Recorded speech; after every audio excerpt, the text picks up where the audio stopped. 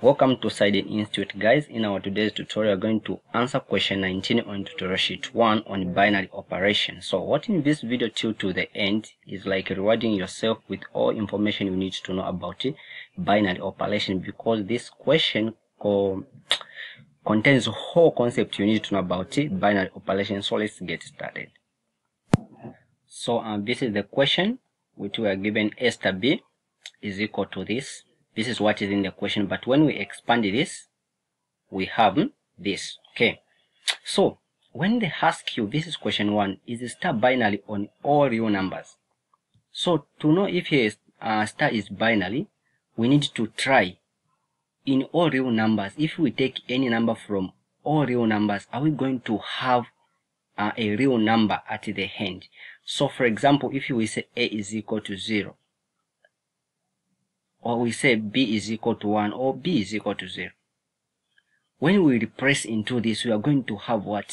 A real number, because this is a linear expression, or linear expression. When we take any number from the real from the set of real numbers, we will still have a real number. In short, there is no number that can make this kind of an expression to be what? Undefined. So you are going to say yes, star is binary. Okay, let's do question 2. So to know if A is commutative, we need to test this. A star B should equal to B star A. So we're going to take n2 numbers. I decided to take 0, or I take 1 star 0 to be equal to 0 star 1. This is true, is same as 1 plus 0 is same as 0 plus 1. So whenever there is a, we are going to replace 1, and while there is 0, and while there is B, we are going to replace 0. Okay, so we come to this simplified one. So we say 4 1 squared minus 12 1, 0 times 1 plus 4, B is 0 squared. So in this kind, we have 4 minus 0 plus 0, which is actually 4. Now let's test B star A. So meaning where there is B, we are going now to replace 0, and where there is A, 1. So we come to say 4 to 0 squared minus 12, A is 0, B is 1, plus 4, B is 1 squared. So here we have 0 minus 0 plus 4. So this is just showing us the left hand side. A star B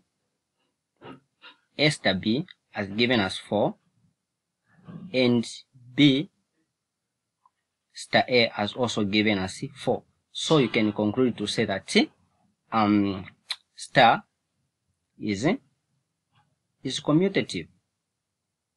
So this is how you can show if a star is commutative.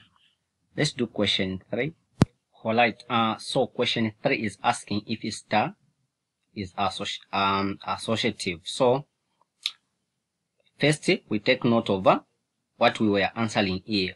We know that 1 star 0 and 0 star 1 was giving us 4. That's why we said this to be commutative. So to find if star is associative,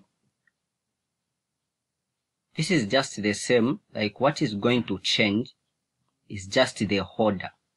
So A star B, then A star C. So what we are going to change is the order. Here we will start with A, this is the one we put in the bracket, A star B, and here we will start with B star C. This is how you show a commutative, an associative law. Then here is for commutative law, we use A star B to be equal to B star A. So in this case, we are going to let A to be equal to 0, I like using 0 because it will make our work simple. Then C to be what? To be 1. We can't make all to be zeros. So here we are going to start. We will start with the left hand side. Okay, we'll start with the left hand side. So A star B is same as 0 star 0. Okay, 0 star 0. Now putting 0 whenever there is A and B here, we will still have 0. Okay, we will still have 0. So A star B is equal to 0 star 0, which is equal to 0. So we are going to replace here 0 where there is A star B, then we are going to have A star C. But A C we know that is 1. Now from what we found, 0 star 1 is actually 4. Okay, this is actually 0 star 1. From question 1 we found to be 4. So this is our left hand side. We go to our right hand side. Okay, what do we know about our right hand side? We are going to start with B star C. B star C. So after that, now what are we going to do? Okay, so B star C, B is 0, then C is 1. What is 0 star 1? According to question 1, 0 star 1 was actually 4. Okay, so what we do next, we remained with A star B star C is 4. Now A is actually 0, so we're going to do A star 4, 0 star 4. So we are going to replace in the question. This A, we in our first question we have been given A star B. So when you see this, they are just telling that A is 0, then B is 4. So we're going to replace where there is 4. We say 4, A is 0, 12. Here we have 0 and 1. B is 4 plus 4. B is 4. We square. Okay, so here we're going to have 0 minus 0 plus 4 times 4 is 4. Then 4 times 4. 4 times 4 is 16 because 4 squared is 16. Then 4 times 16 we have 64. To our right hand side we have 64. So now you can even tell to say since our left hand side is not equal to our right hand side, then you can conclude to say star is not associative. Okay, this is what you do. Okay, so now how can we evaluate this? Okay, so we are going to start with this, which is in the brackets. So it is what we are looking for. So 3 to represent A and 2 to represent B. So we are going to replace here in the equation. So we are going to have 4 3 squared minus 12, A to be 3, B to be 2, plus 4, B is 2 squared. Okay, so now we evaluate 4 times 3 squared, we have 36. 12 times 3 times 2, we have negative of 72. Then we add these two, we have 16. Okay, so we have 16. Then once you do 36 minus 72 plus 16, we have negative 20. Okay, so this is our 3 star 2 is negative 20. But our question is to find 3 star 2 star 5, where 3 star 2 I found it to be negative 20, then star 5. So this is what we are going to find next. Okay, so this to mean that where there is A we put negative 21 and where there is B we put 5. So we are going to have 4 negative 20 squared minus 2 negative 20. Then we have 5 plus 4, then 5 squared. Here we have 1600. Here we have positive, here. We are going to have 1200. Then here we have 100.